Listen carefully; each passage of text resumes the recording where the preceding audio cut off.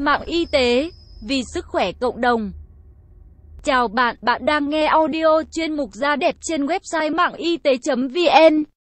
4 mặt nạ dưỡng da mùa hè không lo bắt nắng cho bạn gái.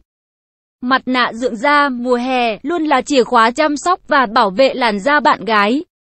Hãy chọn ngay cho mình mặt nạ dưỡng da không lo bắt nắng ngày hè các nàng nhé. Mùa hè là mùa các nàng tha hồ đi chơi biển. Tuy nhiên, thời tiết khó chịu mùa hè khiến làn da thiếu độ ẩm và dễ gặp những vấn đề về da. Việc sử dụng mặt nạ dưỡng da là điều vô cùng cần thiết. Nhưng bạn gái lại lo sợ sẽ khiến da bắt nắng hơn. Đó là lý do vì sao Mạng Y Tế muốn chia sẻ cho các nàng công thức làm 4 loại mặt nạ dưỡng da mùa hè cực đơn giản không hề bắt nắng, cho các nàng tự tin vui chơi ngày hè nhé. 1. Mặt nạ matcha trà xanh. Mặt nạ dưỡng da mùa hè matcha.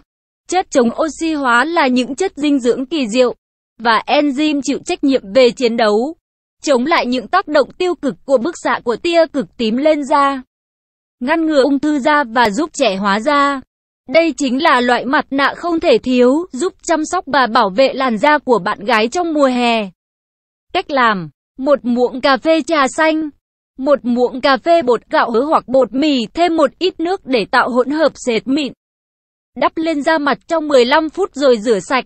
2. Mặt nạ yến mạch và mật ong. Từ lâu yến mạch đã nổi tiếng với khả năng làm trắng và mềm da. Vì nó rất dịu nhẹ, thích hợp cho da nhạy cảm, yến mạch có thể dùng vào mùa hè để dưỡng da mà không lo bắt nắng. Yến mạch được xem là siêu thực phẩm, không những cực tốt cho sức khỏe, mà còn là người bạn đồng hành cho làn da trắng mịn của chị em phụ nữ. Hãy chắc chắn rằng bạn chọn được loại bột yến mạch chất lượng, mùi thơm nhẹ tự nhiên, không mốc và cần phải tơi mịn nhé.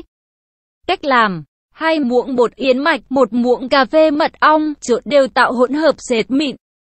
Đắp lên da mặt trong 15 phút rồi rửa sạch. 3. Mặt nạ cà phê sữa chua. Mặt nạ sữa chua. Bã cà phê sau khi pha xong là chất làm trắng da tuyệt vời mà không bào mòn hay gây bắt nắng da. Nếu không có thời gian, bạn chỉ cần pha bã cà phê với một chút nước ấm là đã có ngay một loại tẩy da chết trắng da an toàn, hiệu quả rồi đó. Cách làm: nửa hũ sữa chua không đường, nửa chén bã cà phê, trộn đều tạo hỗn hợp sệt. Massage đều trên da trong 30 giây, sau đó giữ nguyên trong 10 phút và rửa sạch. 4.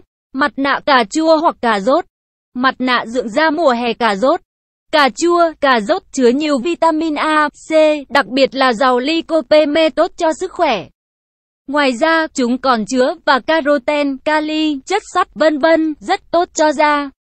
Hàm lượng chất oxy hóa dồi dào trong cà chua giúp chị em phụ nữ ngăn ngừa lão hóa và làm trẻ hóa làn da, duy trì tuổi thanh xuân và bảo vệ da khỏi các tia nắng mặt trời cũng như bụi bẩn.